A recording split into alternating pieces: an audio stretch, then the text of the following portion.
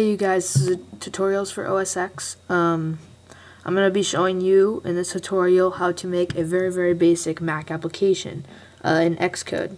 So if you don't have Xcode, obviously you can't do this, but just a very basic application doesn't do much. So I'm going to go ahead and click File, New Project once you've opened it. Make sure you click Mac OS X and then click Application, click Cocoa Application. Click choose, and I'm just going to name it test. Goes on your desktop. It's a little file. You're going to see Xcode here. You're going to open up main menu.xib. It's going to open up Interface Builder. And this is where you really do this stuff. So you have these windows here. You have what your main menu up here will look like on your application. I'm just going to put test application. And you can edit all these options and stuff, open, new, recent, whatever. But yeah, so you're going to want to put a view. Let's see what we can put. We're going to put a custom view. So let's search custom view.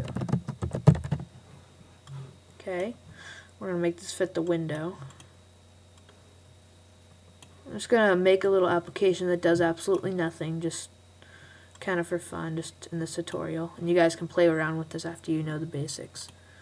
So we'll put some buttons on here. We'll put a push button right over there. Name it could do that. Let's put a Dropbox. We'll put checkboxes right here. And we'll put some pop-up buttons. Okay, so see if we can get these centered. Looks about right. You can edit these, you can put whatever you want. Put that. And then you're gonna click right here.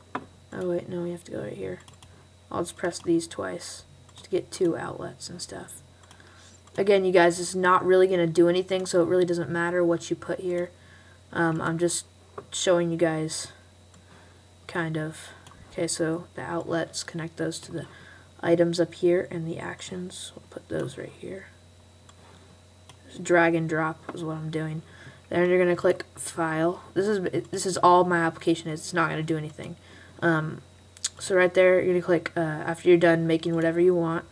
And by the way, you can search in here. This is your library. Search whatever you want to find stuff to put on your application.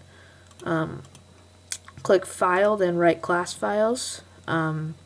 Save as. Let that be there, and where it says where, just leave the default. Keep language at Ruby, and then you're going to check the next box. Check that and click Add.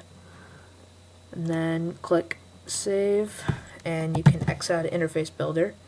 Go back into Xcode, and click Build and Go. And you'll see its tasks down here.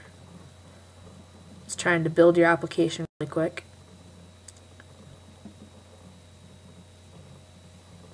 Okay, so here's my application. It does absolutely nothing, but you can check these boxes, do whatever you want, uncheck these, press this, although it won't do anything, but you can make that do stuff. Right in Interface Builder there, you can make it do anything, as open up a web page in Safari. You can make these check other things to make like other applications come up. You can make this press this to make a web page come up, like I said, or another application.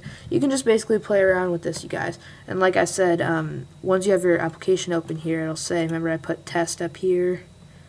So it'll show your menu bar up there too that you made. So this is just the very basics of making a Cocoa based application for your Mac.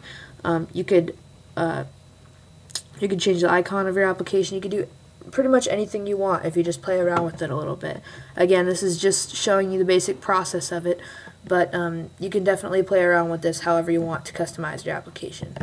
So yeah, this has been today's tutorial. Tutorials for OS X. Rate, comment, subscribe, you guys, and that'll really help me out. See you next time.